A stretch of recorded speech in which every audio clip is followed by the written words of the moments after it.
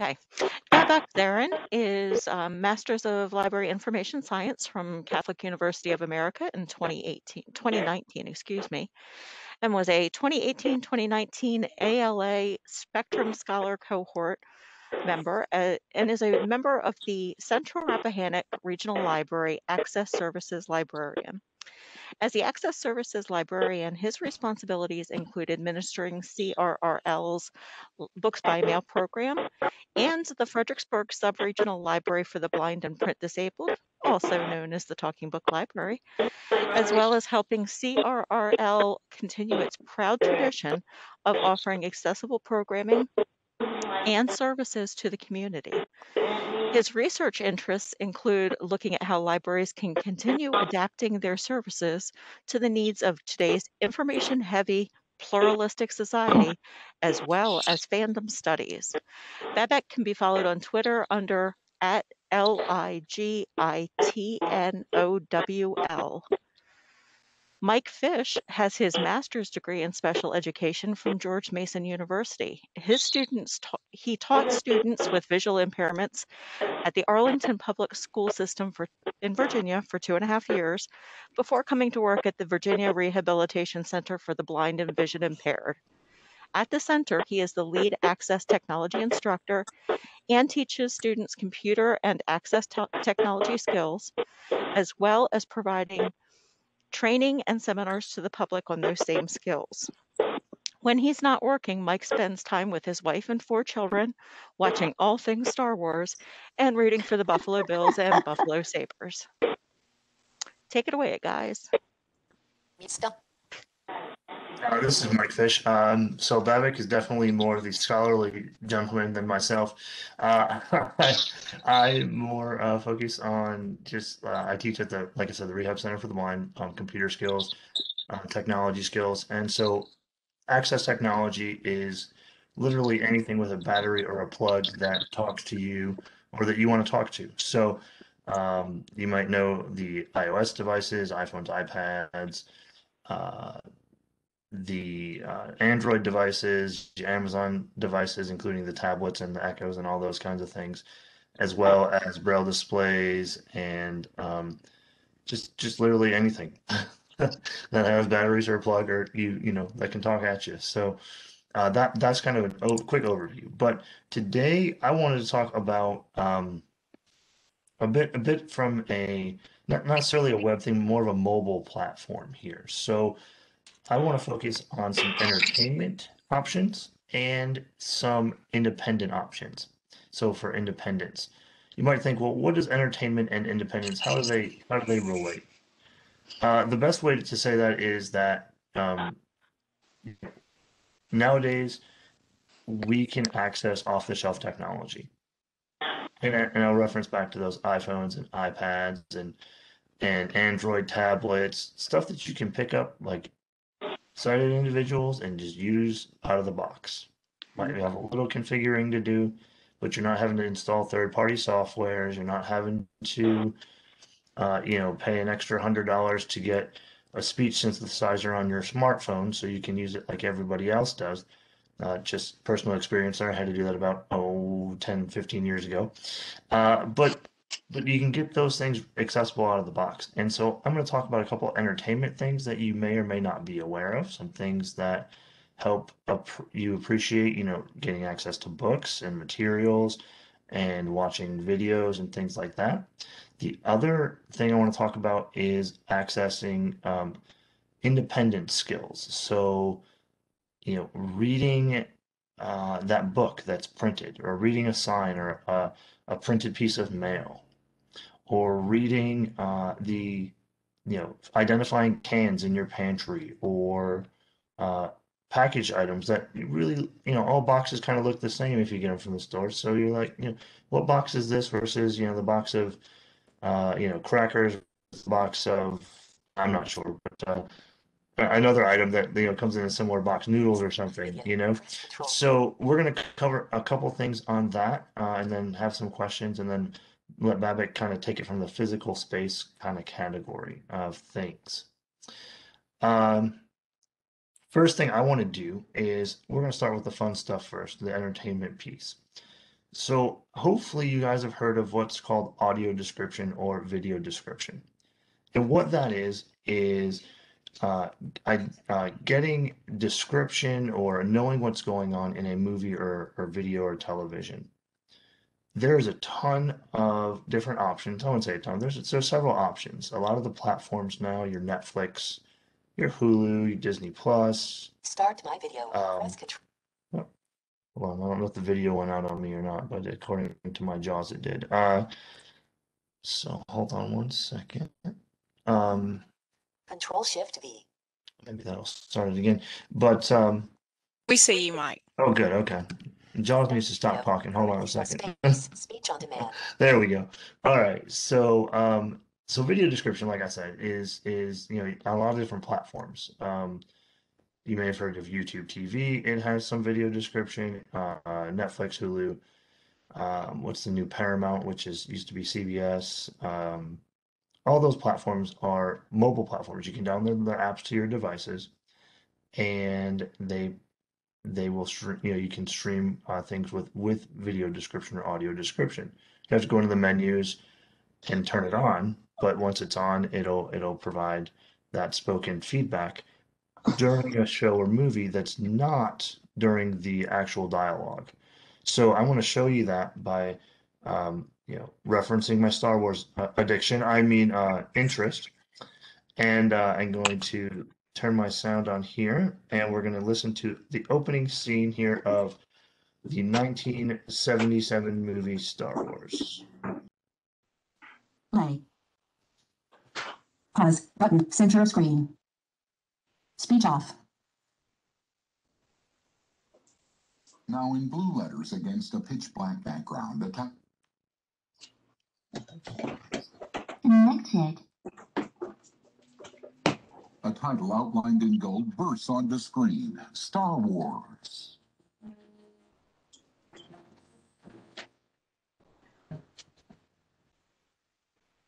Suspended in an infinite void of outer space, words in giant gold letters roll slowly out from beneath us and disappear into the distant stars. They read, Episode 4, A New Hope. It is a period of civil war. Rebel spaceships striking from a hidden base have won their first victory against the evil Galactic Empire.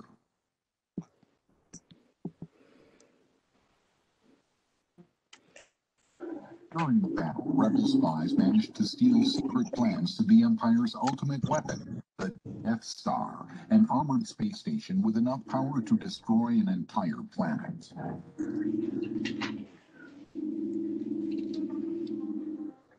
Pursued by the Empire's sinister agents, Princess Leia races home aboard her starship, custodian of the stolen plans that can save her people and restore freedom to the galaxy.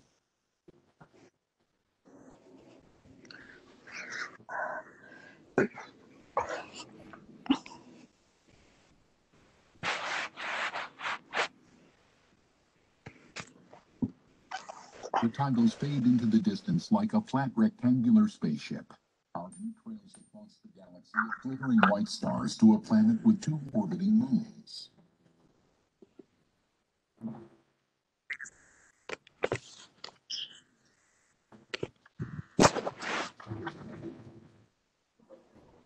A small starship zooms past, exchanging rapid laser fire with a battlecruiser 10 times its size. The cruiser's dragon-shaped hull comes over us, then its fiery blue engines in the back. It locks the smaller spacecraft with a blast across the surface. On board the small starship, several robots struggle to keep their footing. One is a gold humanoid robot with glowing yellow eyes. Its companion is 3 feet tall and shaped like a domed capsule. Did you hear that? They shut down the main reactors will be destroyed for sure. This is madness. The little robot swivels its domed head and flashes lights in reply. Now humans... Okay. So I show that to Speech on. really highlight the fact that there was no video on that, or there may have been, but you don't need the video at that point. You get the whole sound of the movie. You get the description kind of telling you what's going on. Now, what's really cool for me is I grew up watching Star Wars, of course, without audio description. And I never knew, yeah, you knew there was a little space battle there, but I didn't know what was going on. I didn't realize how big the difference between the ships were. I also didn't realize, later in the series, Han Solo will call 3PO Goldenrod. Well, now I know why, because he's yellow. But also I didn't know what R2D2 looked like, which is the little, 3 foot tall robot. And you hear him beeping, but necessarily didn't know he was looking around or, turning his head or what he was doing.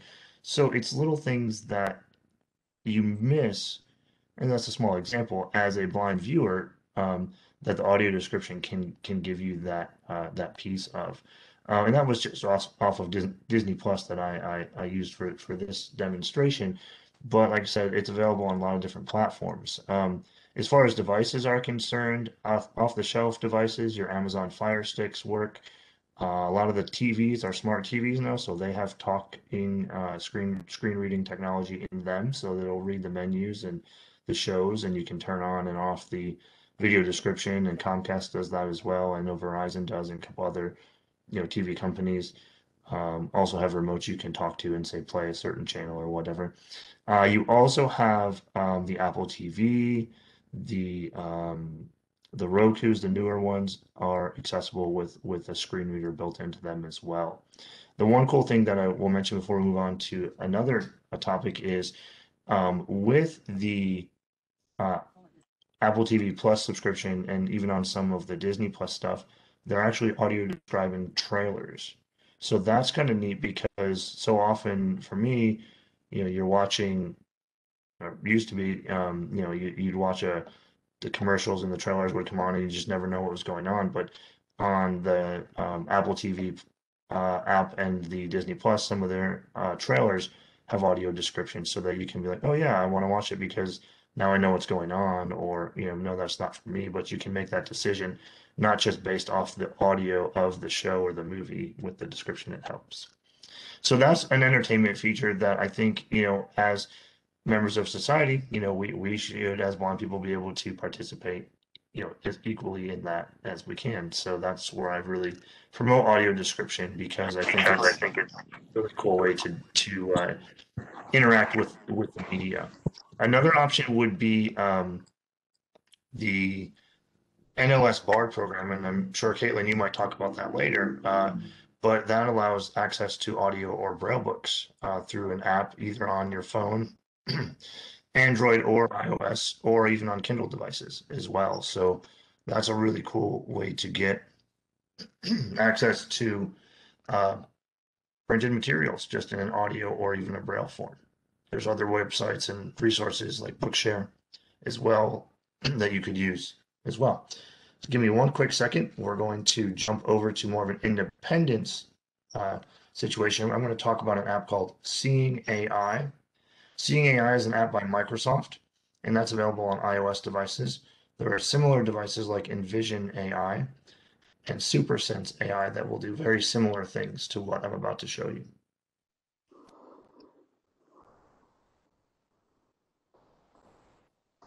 All right, so the first thing I'm going to do is open up Seeing AI with my phone here. 2:27 p.m. If I unlock it, there we go. Open Seeing AI. Seeing AI. Back. Button. So I have Back. Menu. Screen curtain on. Screen curtain off. I've got the app here in front of me. This app is kind of an all-in-one kind of thing. It has a lot of different potential that you can use it for. So there's a short text option. There's a full text or a document option. There's a barcode option. There's a currency reader, a light detector, color identifier, which I don't trust the color identifier because it says I have gray hair. And although I have 4 kids under 40, I don't know how much gray hair I would really have. Anyone who knows that answer, don't tell me. But there are a lot of different things you can do with just this app. I'm going to show you a few of the features here. The first one I'm going to show you is short text. So I have a book here off to the left here. It's an I Survived book that my son reads. And I'm just going to hold the phone over top of it. Right edge not visible.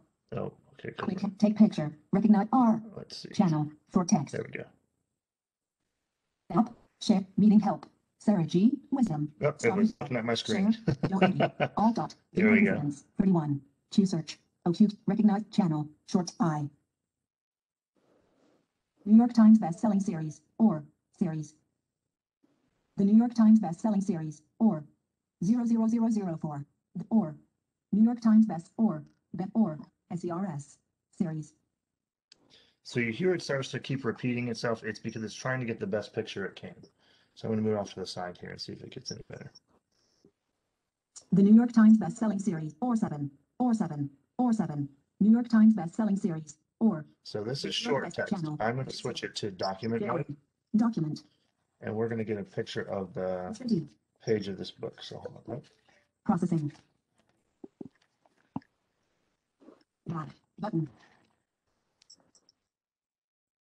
Back I'm button. going to try that again. Back button. Hold steady. Processing. Back button. Scan result. Chapter 1. Chapter December 1st, 1941 8, 5 a.m. Pearl City, Hawaii. America was under attack. Hundreds of bomber planes were swarming over Harbor, Hawaii. They swooped down, machine guns roaring, bombs and torpedoes raining down. 1. Play button. Stop button. Increase font size. So that was part of the text it got from the first page of this I Survived Pearl Harbor book that I have sitting here. And you have a way to make it play with a different voice if you'd like. You can also have it increase or decrease the font size. And that's just scanning a page. So it works really well with letters or mail, things like that. And this app is free on iOS. Envision is a subscription app, but it is on both iOS and Android. And I believe SuperSense may also be on both platforms as well. I know that I believe it's Google Lens is also an Android app that does similar things to this one. Take recognize channel document product. So the other one is product. So I have a few products behind me. One is a can, and cans are always hard because getting the barcode right, it's always a little difficult to do that. So I have this can on the desk here, and I'm going to rotate it while my camera is pointed at it. You hear the beeps coming through, hopefully. Processing. No salt added whole kernel corn. So it says no salt added whole kernel corn. Share button. More info. I can share that or get more information, although there's not much more information you need other than it's no salt added whole kernel corn. So that's a can. One of the other issues is a box. This box I can shake and tell you it's noodles, but share button. No salt added whole I can close also button. hold my phone Menu over it. button. And there's nothing on this side of the box. I'm going to turn it on its side. You may have heard that beep. It was trying to find the barcode. Still turning. Not recognized. Close. That's button. not true. Close. All right, button. try again. Barilla gluten-free penne. So that said Barilla gluten-free penne, which is exactly what that is. And it just took flipping the box around to see if we could find it. Now here, I'm partial to this particular Close. product, Button. and you'll know why in a second. Menu.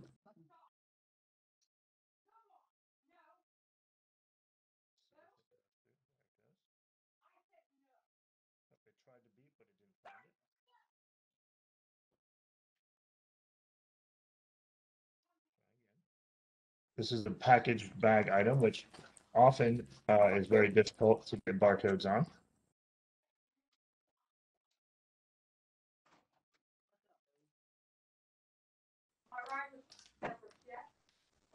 So you find yourself holding it 6 different ways to see if you can get it right.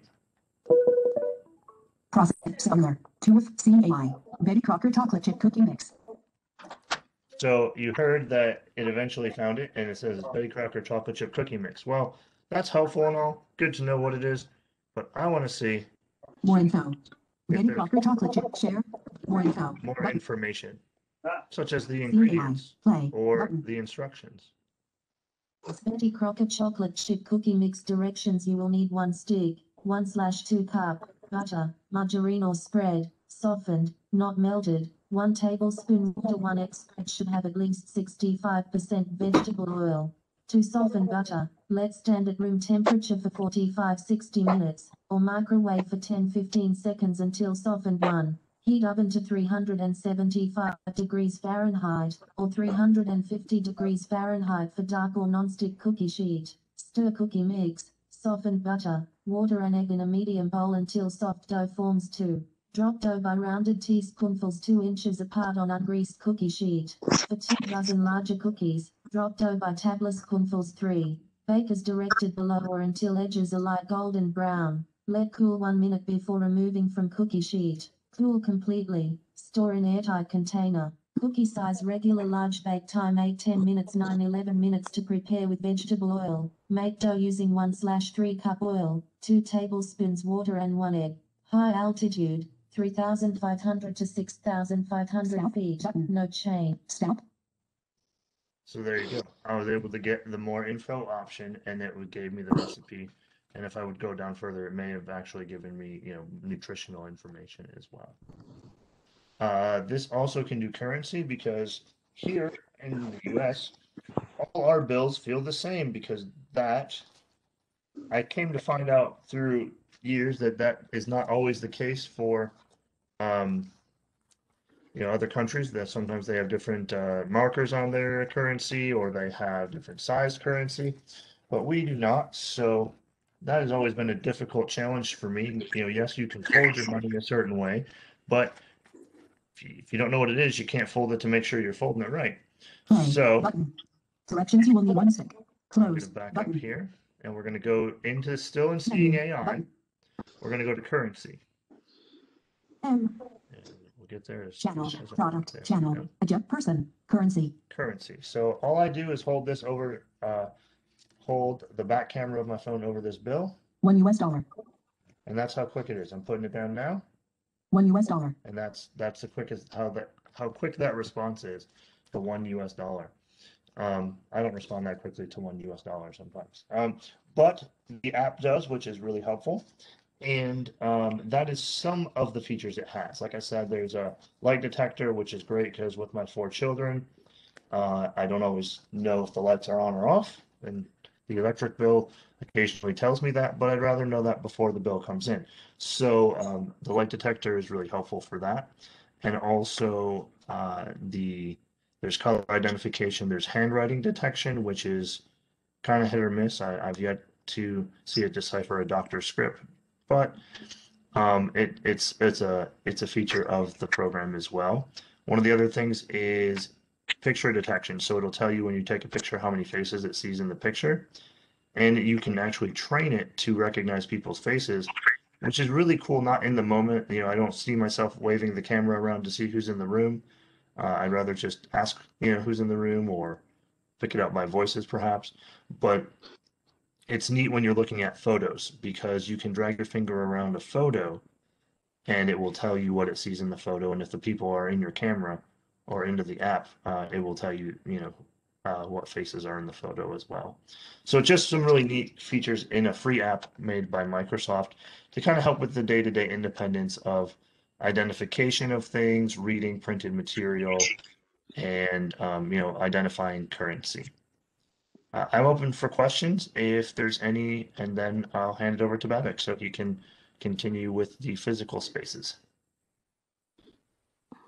Mike, I do have one quick question. If you could please give us a list of the items that you've talked about. We heard Seeing AI, Google Lens, Envision, and what else did you recommend? SuperSense. SuperSense. SuperSense Thank AI. you. Thank you. Welcome.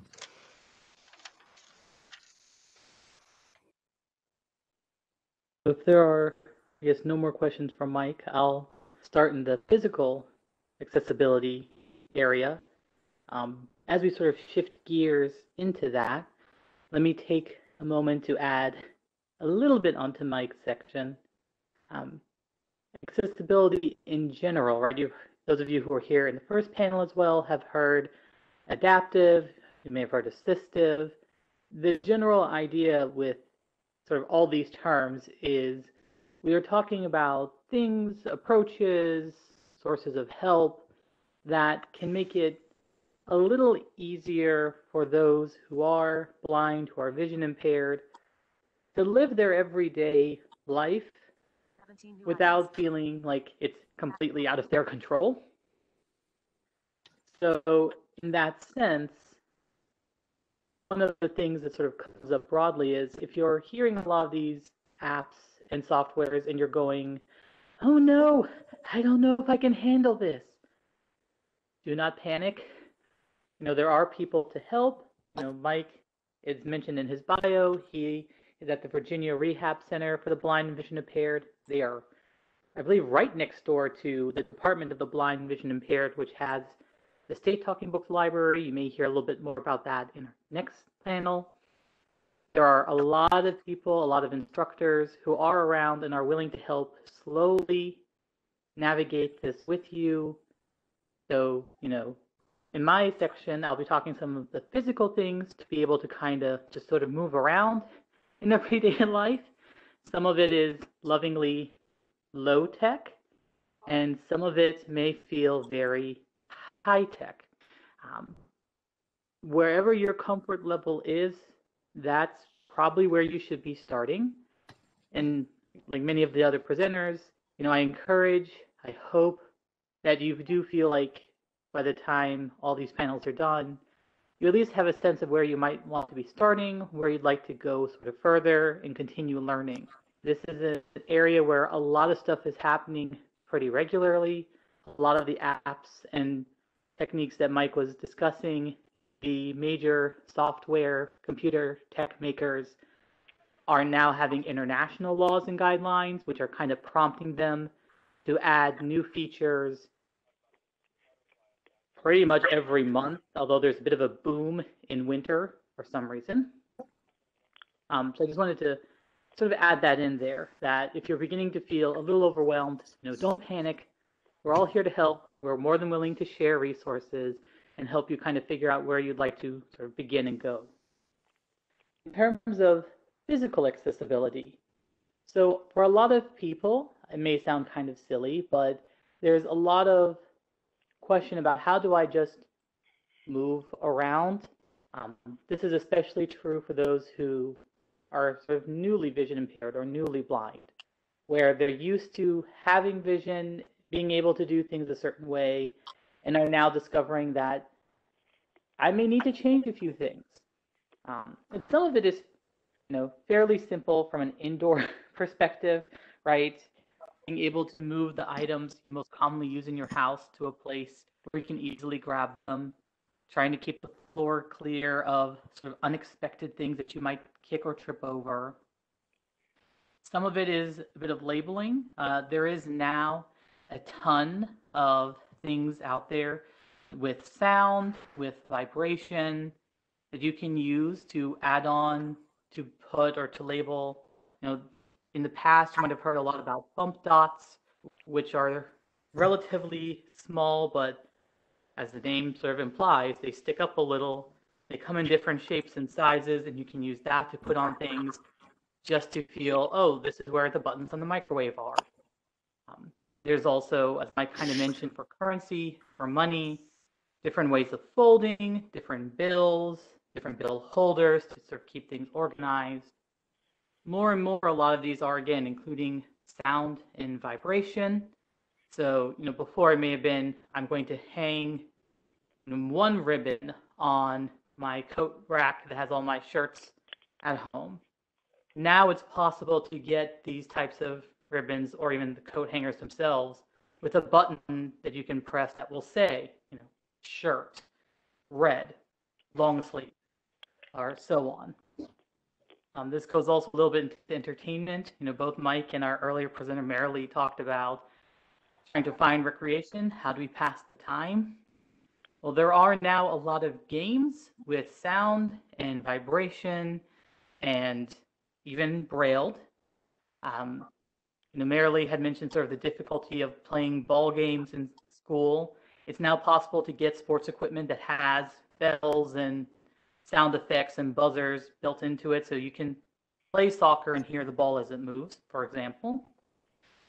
Audio descriptive has gone up pretty much everywhere. A lot of software, film in particular, TV as well, now has these files available.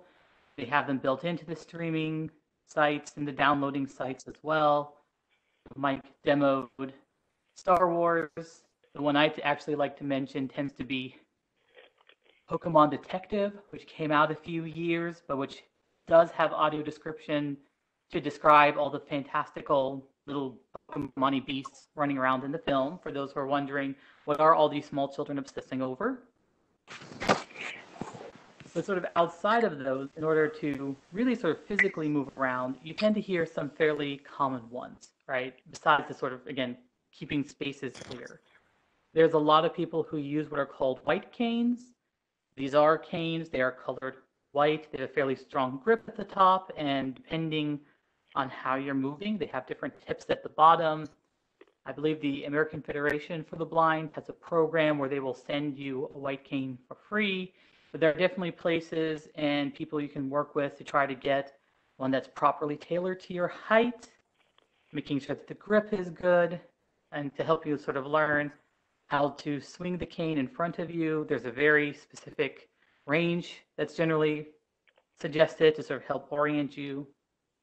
White canes are also now evolving, though. So the next-gen white canes, if you will, they're having things like map apps being built into them, GPS systems being built into them.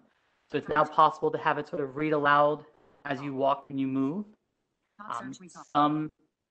I've yet to actually see them being really common, but there are ones that can now be connected to various other technical things. I've heard of people who will connect it to, say, a Google Glass, which are glasses that have Google programming in them, and they will relay the information from there, which makes me go, wow, personally, but it's, where things are kind of moving in that way.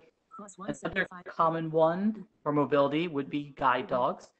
If you were here between the panels, you would have heard some of our panelists discussing, the process of getting a guide dog, applying for one, being approved to have one, making the arrangements to come out, try out with the different types of guide dogs, see which one works best or may not work best, and that process. It's a lengthy one, and I will happily allow those who have guide dogs to discuss that a bit further, because I do not. But this is a very common thing as well for those who would like that type of an accommodation. I mean, outside of that, again, a lot of sound, a lot of new tech.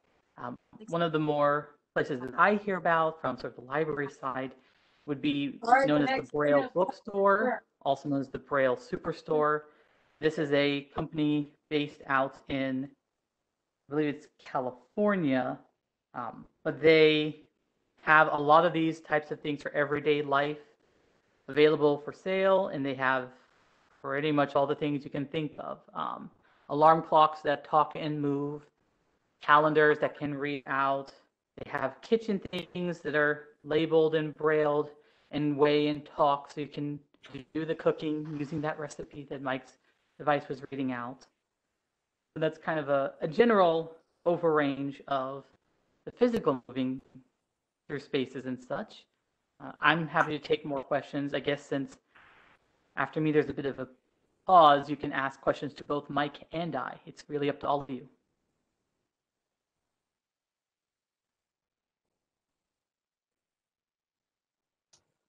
Babak, that was a lot of really awesome information. Do you have recommendations for places to go to purchase any of these items?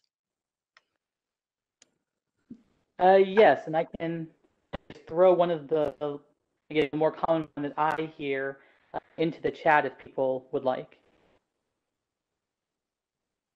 Yes, please, and then I'll read it out loud. Okay. I am slowly typing, though of course no one can see me do this.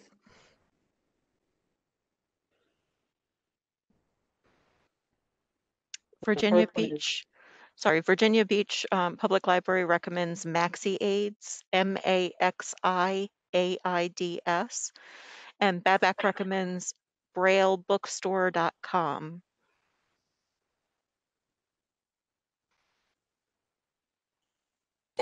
Both of those are great. Also, I would recommend, depending on what you're looking for, aph.org has some, American Printing House, and Receive chat message. I believe there's Independent Living Aids as well. I'm slowly trying to type it, but the National Federation of the Blind, nfb.org, under their program services, they list both their free white cane program and they also list their independence market. The market is located at their headquarters in Baltimore, and you can physically visit to check out a lot of these similar products, and they send things out from there as well.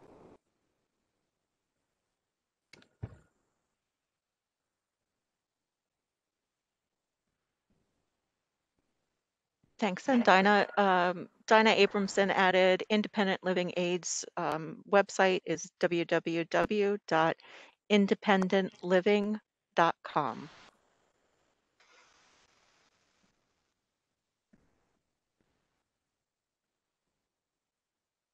I'll also add, as people are looking at the chat, without stealing too much of the thunder of those in the panel following us, your talking book libraries may also have versions of some of these things available to them as well. You'd have to check in with each one in your service area to find out what they carry on site or who they can connect you with.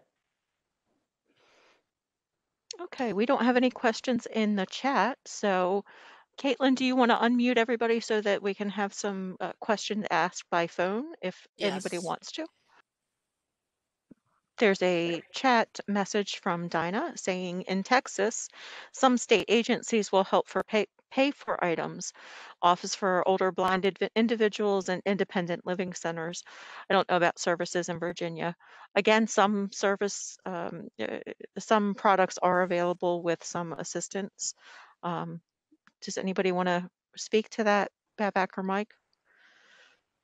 Yeah, there is through the Department for the Blind and Vision Impaired, there is a rehabilitation, teaching, independent living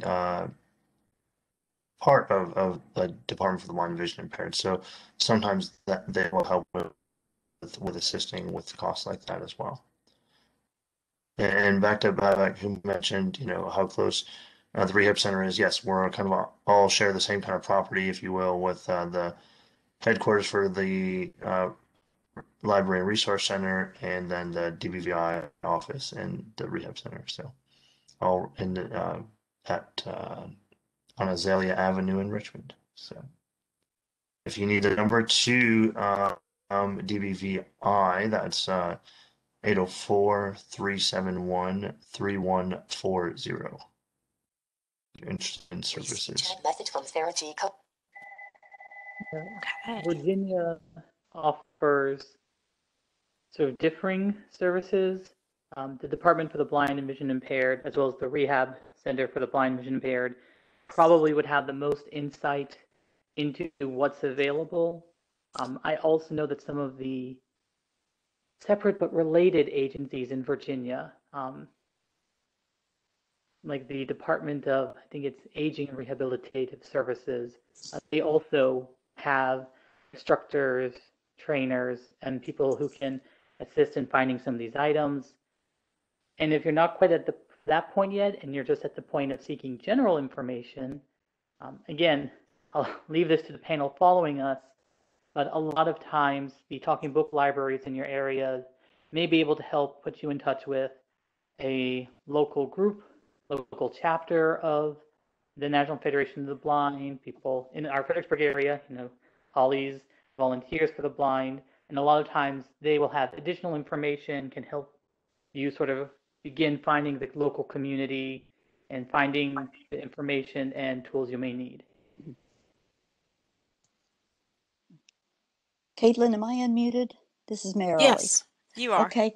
Can I say something? It's not really a question. I forgot to mention this actually in my little talk. The American Council of the Blind has been running community um, chats programs, and they are free. And I know they're on a vast variety of topics. I know that Freedom Scientific comes on and does some programs. They're teaching NVDA. There's Mac courses. There's knitting and crochet courses. One lady's teaching beginning guitar. There's just general chat times too. That goes, it starts at 11 o'clock in the morning and goes to about 11 o'clock at night. It's also on ACB radio. Some of them are. Yeah, and you can sign up, and you can also sign up to get their daily schedule to know when to go in. And they do it on Zoom calls. So, you know, you're able to ask questions, and you can really, I've learned a lot from those calls, and that's a good resource also. The additional websites that were just shared were acb.org, and the Hadley Institute is also a great resource. It's www.hadley.edu.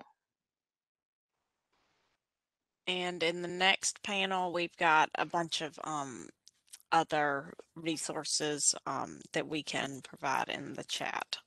I'll just put those in there when we get to it. So there's more to come. Some of the same, some more.